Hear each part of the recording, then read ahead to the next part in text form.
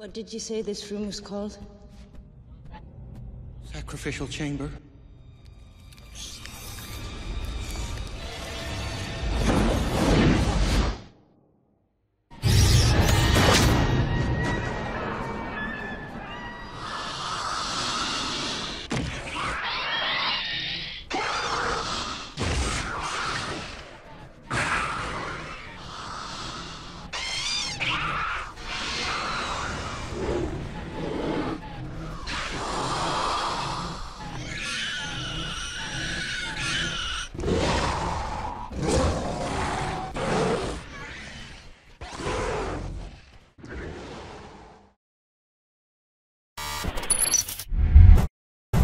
Alright, what's up folks, it's me BaRKy, and I'm here with another mod showcase for Rimworld 1.0, and this is the Aliens vs Predator mod.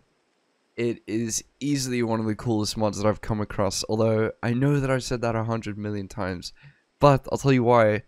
It's because in this one you can make a prison and literally feed people to facehuggers and turn them into aliens. That's not the real reason though. Anyways, it's one of the coolest mods I've come across because it adds in so much stuff to the base game about a universe that I love. I grew up playing Alien vs Predator 2. It was one of the coolest games ever.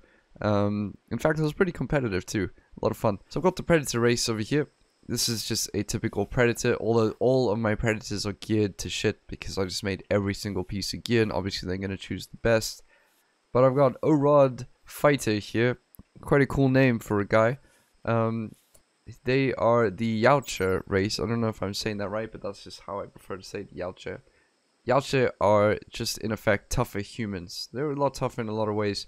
They learn a little bit quicker too. Don't get confused with the global warp speed here. It's because the armor reduces it by like 50% and then 15%, which is just crazy. But yeah, they're in effect tougher humans. They live in warmer climates, so you need to keep the world a little bit warmer. But honestly, you get some crazy like, I don't even think you really need to. The armor just sort of compensates for you so much. That's not the end of the world if you get into slightly warmer or colder temperatures. But yeah, generally warmer places are better for them. And for this mod in total, you will need to be in a warmer environment regardless. So it adds in a whole lot of their armor too. Armor, greaves, masks, weapons. There are tons of weapons to go through. Plasma pistol, the combi staff, the spear rifle, the needler, we have the bladed maul, and then the gauntlets. So I do have a fully kitted out Predator just on the ready here, but as you can see, they've got shards remaining, 10 self, hunter gauntlet with a power supply source number here, the cloak on, which I can toggle on there, turns them invisible, turn it off if I want to. Look how cool that is. People can't see him, so you can just sneak up on the people with it on, which is awesome. They've got detonate here. I'm sure you all know the detonate from Alien vs Predator or just Predator. It is a massive bomb. And then the turret. So the turret is an automatic thing that shoots out at enemies. So if I were to go and spawn a drone, he didn't even need to shoot that. That is the turret shooting for him. As you can see, Lord created. Okay, weird. Yeah, the turret automatically shoots, which is cool. You can turn it on and off. I've seen a few prisons get their heads melted off pretty quickly because I opened up the prison with that on during a prison break, and it just destroyed like 3 heads in a row. It melts people. It's just like the movie. It literally explodes people to death. So we go to the machining table here. I can show you all the different things you can make. Thank goodness that modders are doing this these days, but they seem to be putting all of the recipes into one table. Thank goodness. I really, really appreciate that. But you've got light armor effectively all the way up to heavy armor. You get elite armor and you get ornate armor, which is cool. Then you get the vest, the survival mesh, and then the gauntlet. The plasma cast system, health shards. The health shards are the ones that he injects himself with to heal himself really quickly in the first movie. So all this stuff comes from gear. Predators obviously can't go invisible by themselves. It's not a biological thing. So if I were to drop all of this, you can see that they become quite a bit more bare. So suddenly they need to be above 20 degrees, which is quite hectic. Although you can mitigate that very quickly. And they have none of the cool features that they normally have. So the gauntlet is the one that adds in the detonate and the cloak. So now you can cloak, go invisible and stuff like that. And then the other thing that forces something on, or not forces it, but adds it on, is the plasma caster, which gives you the turrets. And you can see them actually wearing the plasma caster over there, which is pretty cool. I gave him a bow because I thought the bow looked really cool. You can give him any weapon. The difference in armor is quite massive though, especially when you compare it between this elite plate and the heavy plate that they wear normally. For an extra 10% defense in the heavy plate, around about there, you lose 50% global work speed. So just keep that in mind, and your people will automatically go towards the heavy plate instead of the elite one, just because it gives you that extra bonus. But yeah, it's pretty massive. That's the Yautja race though. I think they're pretty cool. I've probably missed quite a bit of them. I'll probably miss quite a bit in this entire mod showcase, because it is a massive mod, and it is freaking awesome. So I just want to give a shout out to the developers, because it's easily one of the coolest mods ever. Next up we have the alien races. Just alien for now, but you do get a whole lot of them. Let me spawn in some of the different varieties. So the xenomorphs. Oh, they actually killed the xenomorphs. Okay, no worries, that's cool guys, don't worry about it. Spawn some xenomorphs over there. Xenomorphs are so bloody freaky to look at, man. I used to think the alien was weird to look at. They are so weird. Pred aliens. Also wants to just kill that one.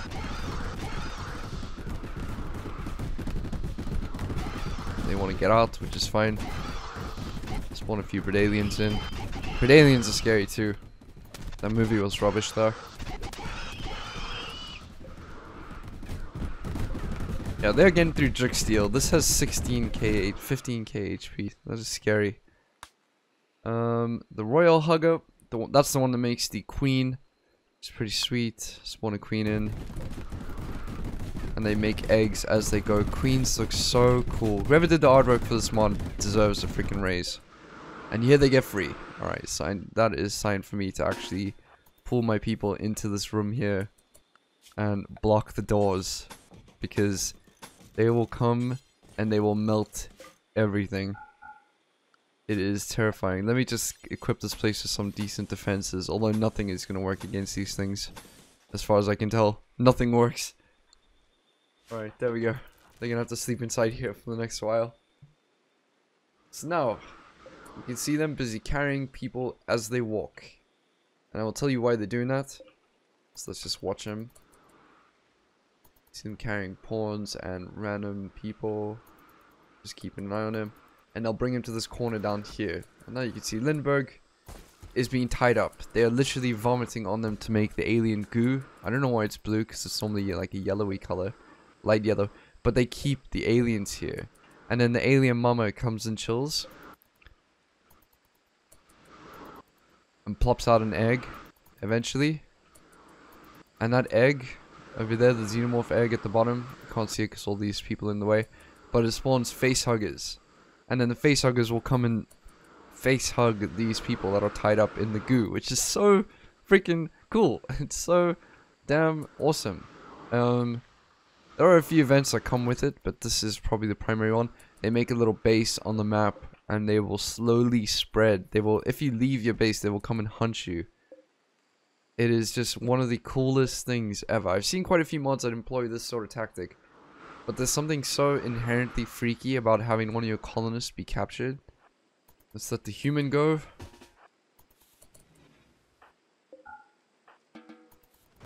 The human go? Well, I have a feeling they're probably going to be coming for her already. Are they? No. So there we go. Parasite has attached itself to Xeno's head. Which is one of the humans' names, I know, ironically enough. But yeah, here they come. They smelt blood. Get away with the cloaking system, because, you know, aliens can actually see through the cloaking system. Yeah,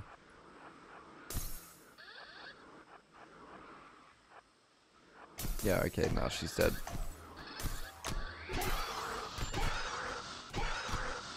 Yeah, then... Oh! Oh, they took her head off. Oh no, the acid blood burnt it off. Okay, I was gonna use a detonate thing to blow up this whole place. But yeah, so if you damage a xenomorph, something that I was gonna speak about later on in the video, but if you damage a xenomorph, the blood that it drops... Let's see if we've got any here. the yellow liquid that it drops actually burns through things that it's on top of. So for example, if you have a power conduit on the floor here, actually let's see if it's not too late. It'll actually damage the power. Oh no, I got cleaned up by the rain. Damn it.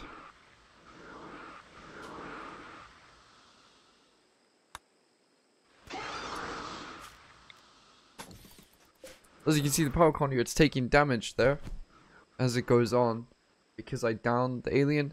It starts off like this and then it actually builds up in damage over time from what I've seen, or at least it starts to sort of get the hectic damage out. But because it's raining, it's going to clear up the blood pretty quickly. But yeah, it's quite terrifying. So the alien mama will keep making eggs for basically ever. She'll just keep popping them down here until the end of time. They will continuously make aliens.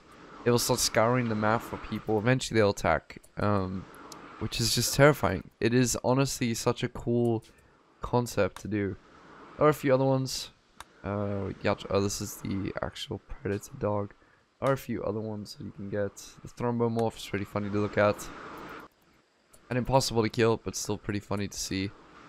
And are we missing any of them? No, just the runners. Just runners, which are like the quick dog type ones. From Aliens Resurrection, I think. God, that movie was trash though. Absolutely trash. There are a few events that come with the mod that I can show you. So for example, there is the fungus sprout one. So that's how you make neomorphs. It spawns a fungus sprout, and if your colonists go near it, it actually infects them with gas. So at least it has a chance to. Although I think this one needs to be toned back a little bit because I can't find a way to avoid it. It needs to be like a mask, needs to stop it or something like that. The power cut xenomorph V2, it cuts the power for a little bit and then also raids you, as you can see, and that is a decent amount of xenomorphs to be raided with. You see there's quite a hefty few, and these things do not sleep. They don't even need to eat from what I can see. And then another one. There's more come. And it is funny because if they damage themselves in one of these conduits, they will actually, the blood will seep through and actually burn it. They don't need to sleep from what I can see. They don't need to eat even, which means that they do not stop. They're not like some of the other mods or like bugs which need to sleep. They just keep going. And it is terrifying. Yeah, as you can see, this is the beginning. And then more incidents. So you get the crashed ship pod, which crashes down a ship over here. You can go mess around with it. Let's see if we can get someone through.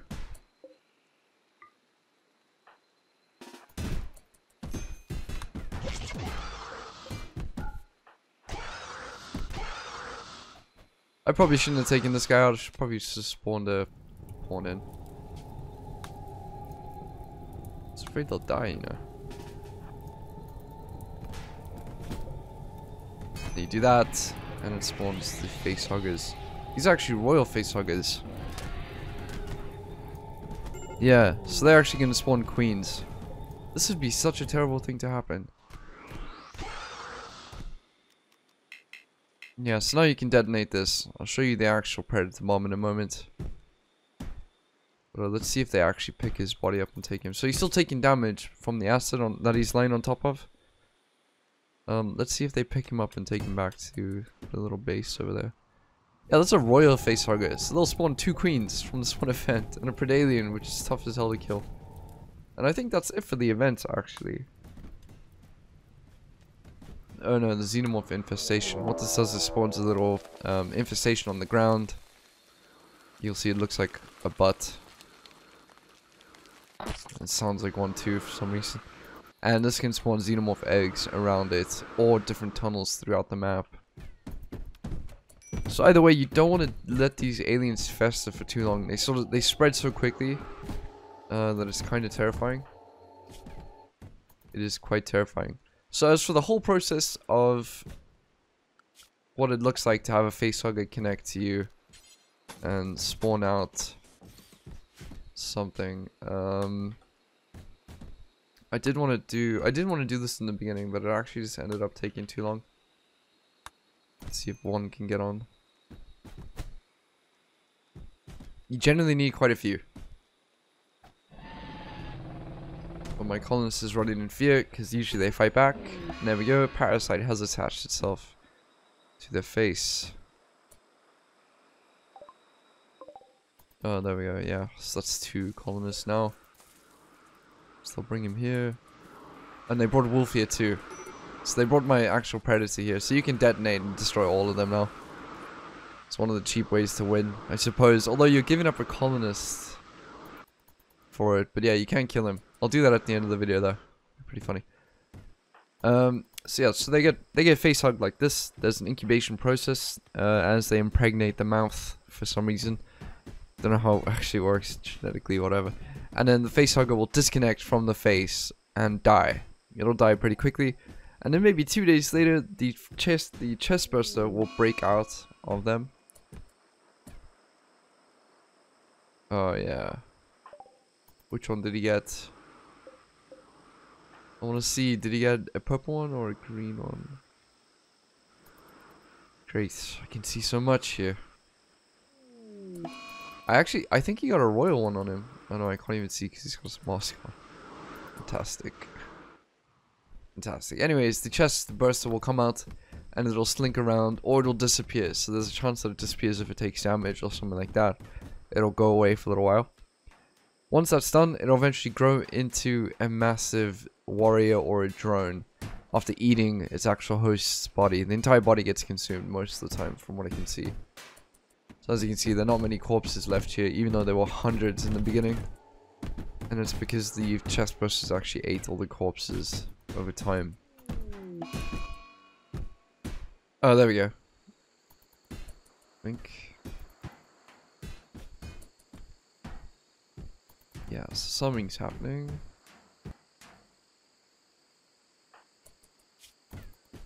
Post impregnation. Okay, you can actually see it grow over here. Alright, 25%. That's cool. Dev mode for the win. Probably should have thought about this before. Yeah, this sucks so bad. This must be the worst way to die. Especially if you're alive during this time. God, this is ridiculous.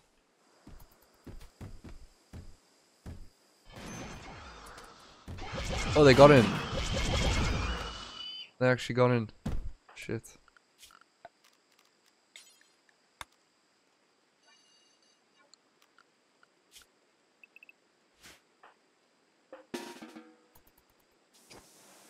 Yeah, good luck in there, boys. Oh, Jesus.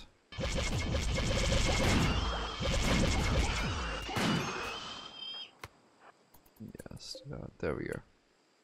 So the face hug is still connected. There we go. So the parasite has detached itself from coming. This seems okay for now. And now that that's done, this will go around and it'll die pretty quickly afterwards.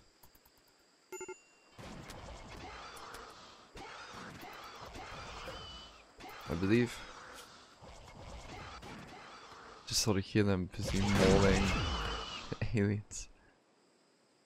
Must be so weird to see a predalien because it actually looks like an alien. Alright, I'm gonna do this just so we can keep moving time up quickly. Yeah, so the face hug is chilling now. It generally does die pretty quickly afterwards, from what I've seen. Just waiting for it to actually pass on to the next life. Or not, apparently. Never mind, seems just ready for another victim. I wonder if I can... Oh no, died as I went into the dev menu. Okay. Jesus. I was gonna spawn in a wild man. So then he gets up, everything's totally fine. He feels totally fine. Like maybe a good half a day, I'd say. Feels totally fine, fine.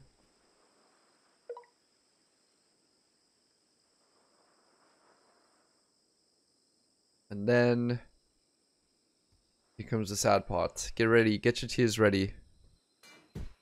And he dies. Whoa. Collapsed. Something explodes. Somebody's convulsions stop suddenly. Xenomorph embryo. Gaping chest wound. It just bit off its head. So now the facehugger is busy eating his body. Which is delectable. Absolutely delectable.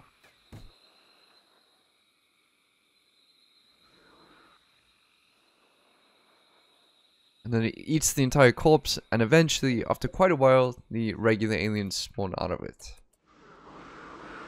So there is a mod menu. I kind of want to do this though. Kind of want to send one of them in and explode him. Don't know if it's a good idea. Can he actually get there? These ones just hunt the perimeter. Oh well, we'll show you the predator detonate regardless. Let's do this. Click on. Let's see how far we can get.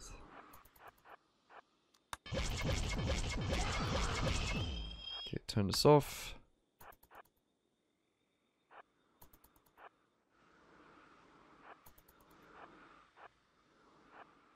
Doing a whole kamikaze run.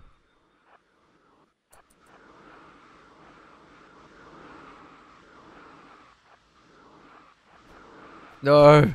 No! No, so close. Okay, we'll take out a good chunk of him.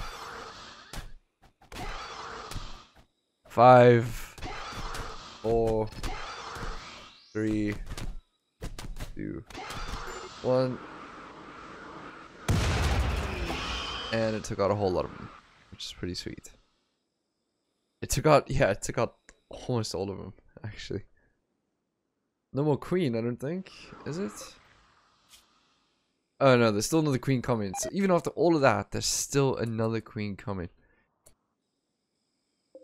So there we go. So I know you guys probably struggle to see it, but this one, the face hug, is busy being eaten now.